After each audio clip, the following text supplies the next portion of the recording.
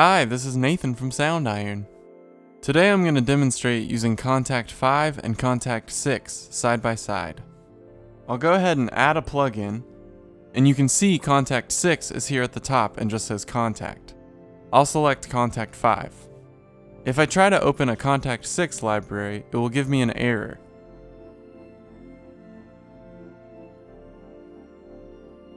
Let's go ahead and open a Kontakt 5.7 library. Hyperion Strings Micro.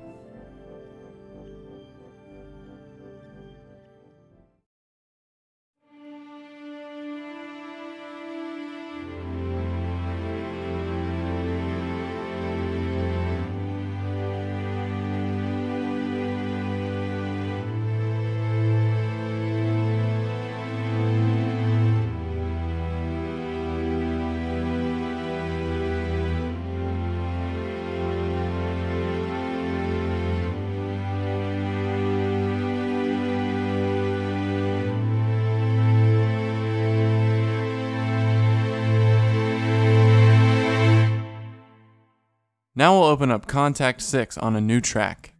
The easiest way to tell what you're running is to click the big logo in the top left-hand corner.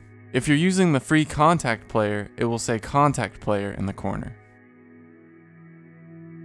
Let's open up a new Kontakt 6 player library, Mimi Page Light and Shadow. If you're running a non-player library, you'll want to make sure you're using the full version of Kontakt 5 or Kontakt 6 and not the free Kontakt player.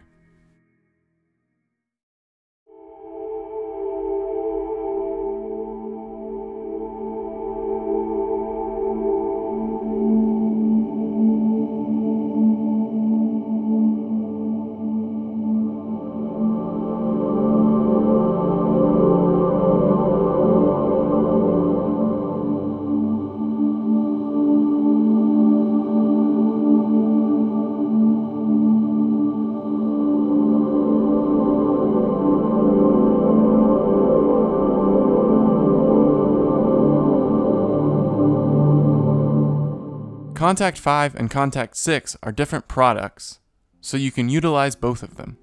If you prefer, you can just download the free Kontakt 6 player and use that for the new Kontakt 6 player libraries that come out. Here is Kontakt 5 and Kontakt 6 running side by side. That's all for now. If you have any questions, you can email me at support@soundiron.com.